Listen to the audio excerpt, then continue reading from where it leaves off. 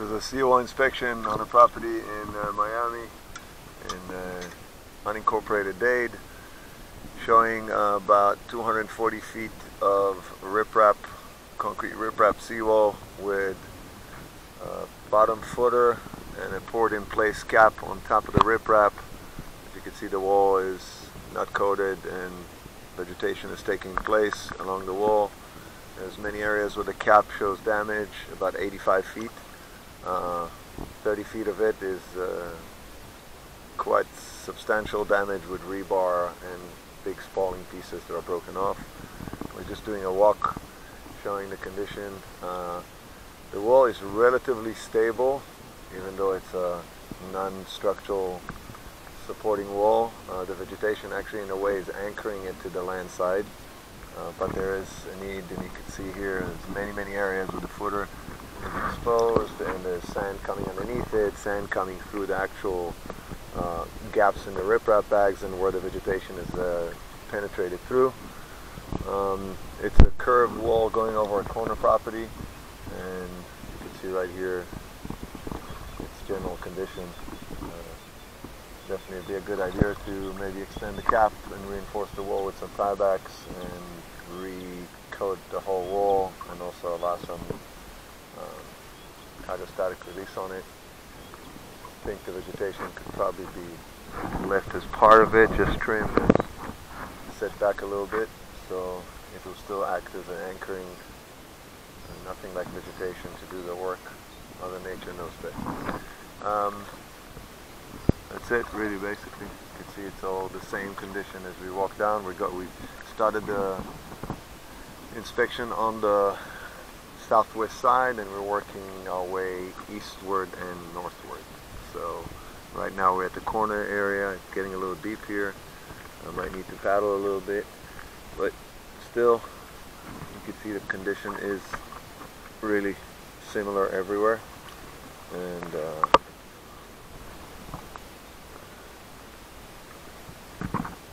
that's it.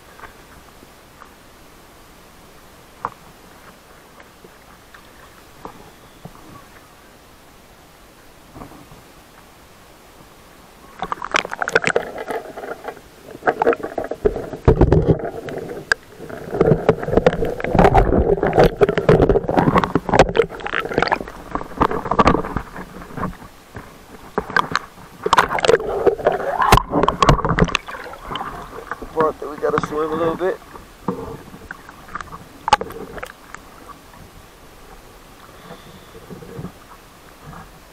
Quite interesting how the vegetation just can wedge itself and grow right through the gaps in the bags, and then grow substantially and start pushing itself through.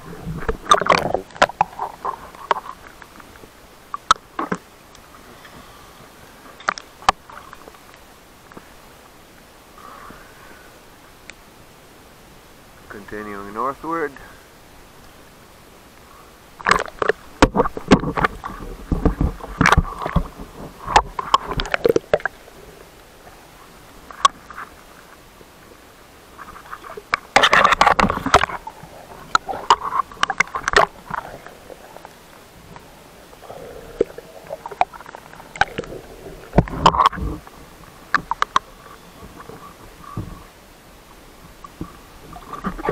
This part of the old coating stayed on the top part of the seawall, but it's like completely gone in 90% of it. That's a piece that was left from way back, and that's as much as it was needed to release it. You see the root behind it was pushing it out.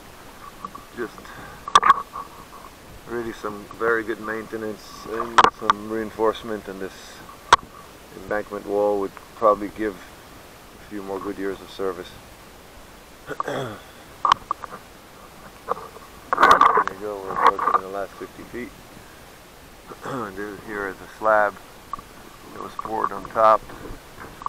It shows separation right here. You can see here is a good example of how that is undermining. You can see my prong goes at least 2 feet underneath. And that's right underneath here, and you can see there's a lot of soil loss here, and there's a lot of it around the property because this wall is completely porous.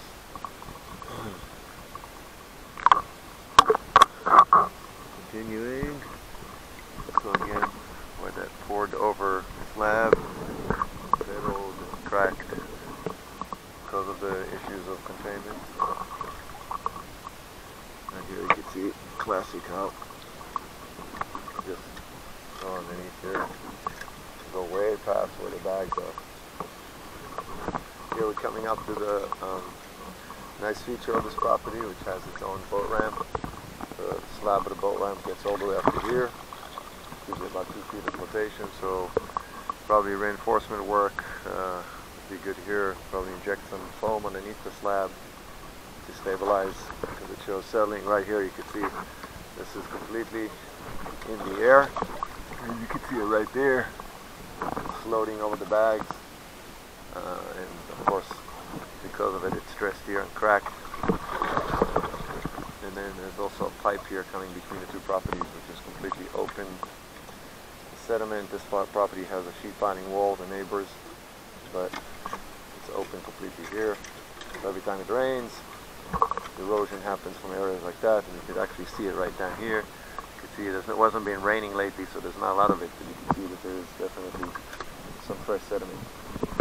Okay, this completes our inspection. This inspection was conducted by Miami-Dade in beautiful South Florida. Thank you.